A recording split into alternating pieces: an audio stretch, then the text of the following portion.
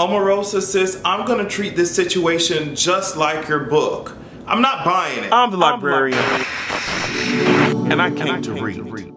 I hope that you guys are always going to fortheculturepodcast.com to get your life and listen to the new episodes that we put out every Tuesday. We had a couple of guests on our most recent one, so go ahead and check that out. Also, patreon.com/AsianExpression. The girls over there, the girls who signed up for that, got this video first, and the rest of these videos, girls, so get your ass in line. I first wanted to start off with the fact that I just heard this. Kim Possible is supposedly getting a fucking live action movie. You guys cannot fuck this up for me, okay? Because Kim Possible was something that just revitalized my gay. Do you see what I'm saying? It breathed new life into my homosexuality. When I saw Kim Possible, just dun dun dun, bitch, what's the goddamn sitch? What, hello? What's the sitch, Wade? Yeah, bitch, what's the tea, bitch? She-Go's coming after my ass, bitch. Dr. Draken's coming. Dr. Draken is coming, sis, and it's gonna be live action, and so I cannot fucking wait. Now, what I do not want Disney ass to do is give me the Selena Gomez treatment, and what I mean by that is I don't want no teeny bopper, toddler built ass bitch with no acting skills,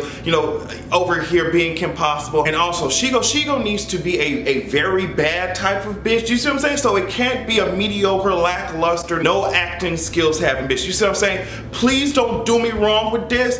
I'm going to need Kim Possible to reach in and snatch my whole spirit, just like Ron had to go ahead and deal with his monkey spirit issues and shit, girl. I want everything I want. So I wanted to give me the drama type of tease. What's the sitch? Where the fuck is Bonnie ass? You know, where's Wade ass? Someone said they want Michael B. Jordan to be Wade. I say yes, ma'am. I'm feeling it. Kim Possible. Now, if you guys don't know, the shows that I keep up with on like primetime TV, I guess you could call it, Scandal, How to Get Away with Murder, 911 is up there, Black Lightning, give me like, so you know, last night I was watching How to Get Away with Murder and Scandal, and I said, girl, you know what, sis, March 1st is coming. Annalise and Olivia are going to be in the same place. I think Annalise needs some help with her class action suit, and she could potentially skip straight to Supreme Court with Olivia's help, and Olivia's definitely gonna need a lawyer after this bullshit she tried to pull. So I cannot fucking wait, and seeing Olivia walk in that room and write How to Survive a Scandal on that chalkboard, and Annalise is just sitting up there, you know, with her little purse and shit, looking so cute. I said, I don't think I'm mentally able or ready for this shit to even happen. And it makes total sense, not only plot wise, but also character development wise, because here we have both Annalise and Olivia at crossroads. You know, Annalise was trying to get help and discover what the fuck was wrong with her, going to therapy and stuff. Olivia needs to take responsibility for her actions. So I cannot wait to see these two powerful black ass characters snatch me from my goddamn roots, snatch my follicles. So there's some more news on Black Panther now. I think I already did cover this, and I told you guys that Justin and I will be traveling to New York next week in order to record with the Grapevine TV. We're gonna get our fucking live. So I'm not sure when exactly I'll be able to see the movie, but I know it will be happening. Either way, sis, these white people are over here angry, just like this. Just like this, watch this. You mean to tell me black people are actually out here good at something? Who put these black people on the stage? Who put this nigger on the stage? When black movies do well, when, you know, they told us to pull ourselves up by our bootstraps. We finally learned what a boot is. We get the blueprints for the boot, we build the boot, and then we build the straps on our own. We pull ourselves up by the bootstraps, and then they try to sabotage that shit. They've been creating posters like this, trying to say that this movie is racist, purposely giving it just 1-star ratings, just to, you know, just to be assholes like racist people usually are. And every time someone says that the race of a cast does not matter and we need to stop making a big deal out of it, I'm going to use this as an example. If the race of a cast does not matter, then if a whole black ass cast gets their ass up on there, it should not send the, you know, whole racist white community into a frenzy. Girl, I thought you said you didn't see color. I thought you said race didn't matter. I thought you said, you know, race is not a big deal. But y'all know what y'all doing. Y'all know y'all see color. Y'all know y'all love to see color because it's something that protects the fuck out of you. Enemies don't react or overreact like this to something that is not a threat or something that they view as, girl, oh, that's fine, nothing's, girl, obviously we're shaking the fucking industry up and they know that shit. I mean, every time we put out a black ass movie, it just breaks records and shit. Maybe we should start listening to minority people when they speak. My gay ass is not into sports, but I'm happy that y'all are happy that the Winter Olympics started, okay? Woohoo, a bunch of bitches are out here throwing snowballs at each other. Skip to my darling, yippity-you-da, bitch, yippity-yay, ho. I'm so excited. We get to see a bunch of bitches skate around on frozen water. I'm so happy. It's the same amount of happiness I got when I watched the Super Bowl and I got to see a bunch of boring ass bitches throw around a brown ass ball for fucking, you know, 2, 3, 4, 5 hours. So thrilled, okay? But what was interesting was the opening ceremony, and I saw a lot of lights and colors and shit. It was cute. They had the cute ass drones up here making symbols and art in the goddamn sky. These hoes said it was 1,200 drones that were used. Very colorful, very technologically advanced. Leave it up to South Korea to do that shit. What was also interesting were the Kim Jong-un and the fucking Donald Trump lookalikes.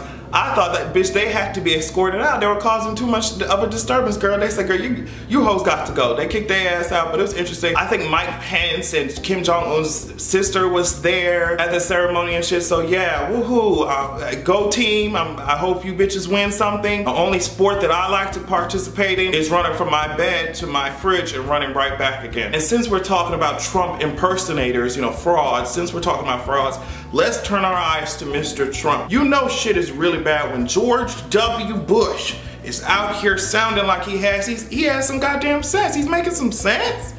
You know, he spoke out against Trump's stupid ass immigration stance and policies. He's like, girl, these people are a necessary part of our society. America has been home to some of these people for a long time. And so I just thought it was a sign of the times to see George W. Bush out here making goddamn sense. And speaking of shit being a sign of the times, I think it definitely is a sign of the times that we have Omarosa out here trying to double toil and trouble our ass like she's some type of witch. Is she trying to cast a spell on our ass like we can't decipher the truth? Does she really think that she's somebody's fairy godmother, or is she trying to serve us hocus pocus teas? Does she really think that we forgot about all of those months of stupidity that we had to endure? The gasoline of mediocrity was just scattered all across the White House, and she was the flame that lit it up in new and extra dimensional ways that I thought were not possible. Omarosa was out here defending his ass to the point where I thought, was he supposed to be somebody's, you know, Senator Palpatine?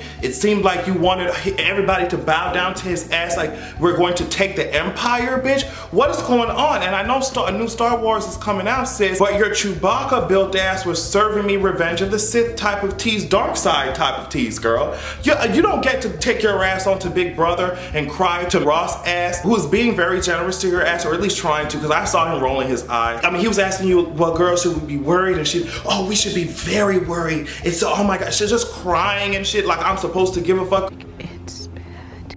It's bad. Should we be worried? Girl, if you don't sit your ass down somewhere, get the fuck up out of here with these fake ass tears. Go on, girl, if you don't move somewhere with this leaning back ass hairline, Omarosa, if you don't sit your wannabe rubber band man shape ass down somewhere. I know that you have to sell a book. I mean, let's talk to Simone Sanders, girl. Simone Sanders, what do you have to say on this? Don Lemon, I think you have something to say on this too. Move on now, and I want to talk about former White House aide Omarosa. New. It's Black History Month. We gotta talk about Omarosa. All right. I'm just saying. Look. As you can see, the white man on the left, Don Lemon, and Simone Sanders, none of us trust your ass at this point. None of us, okay? So I'm hoping that you can take your ass on over to the unemployment line that your party hates so much. You know, after this crashes and burns, because obviously this is not going to be sustainable, girl. This is one paycheck. I'm sure your ass is not getting no royalties from this shit being played back over and over. Girl, so once this shit is over and crashes and burns, I hope that you can whip out that resume and blow the dust off that hole. Put that shit back in circulation. I don't know if you need to contact monster.com or Indeed or some shit. Whatever you have to do, girl, just do it. Hopefully you can take a clerical job, a secretary job, something that I don't have to see your crying face across any of my screens ever a goddamn again. Omarosa, you really tried it. You won't be getting any sympathy from me around here. Talking about never in a million years would you vote for Donald Trump again, girl, when you were just a couple months ago in his motherfucking office. You wouldn't have said shit if he didn't kick your ass to the whimpering puppy you that your career is built like, you can kiss my ass, you can kiss my ass. It wasn't your calling to join the administration, it was your calling to speak up against that shit as a whole ass black woman. It was. But you dropped the ball, sis, and they dropped a pink slip on your ass. The door! So this I thought was really interesting. Gather around, girlies. White House officials knew about the domestic abuse allegations levied against top White House staffer Rob Porter and scrambled to protect him, multiple sources tell CNN. And now this was a woman who, you know, this was his previous ex-wife. Now I think there are two people, and there are other people, but there are two people in particular who are coming out with allegations against Mr. Rob Porter. And it's interesting because his career probably is going to last just about as long as Travis Porter's career did. That now it's just sorry, I just thought I had to make that connection. So yeah, I think this was his first ex-wife. This picture was taken in 2005 and just said, hey girl, this is the type of shit that he's into. He's into abusing a woman. And a lot of people just like, girl, why didn't more people come out? Girl, why didn't more people come out? His most recent ex-wife was just like, girl, I told the FBI, I told the White House, I told everybody about this shit.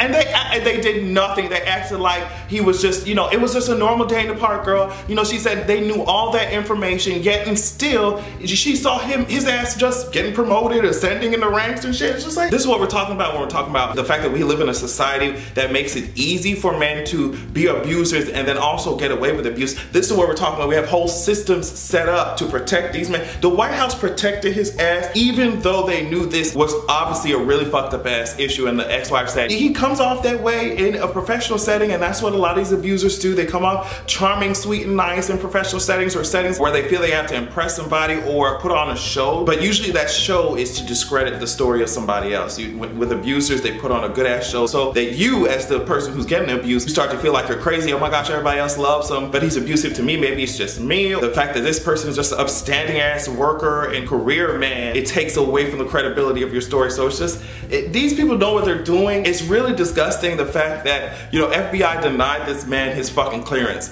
and the White House still went along because they knew what the fuck he was up to. They knew what the tea was.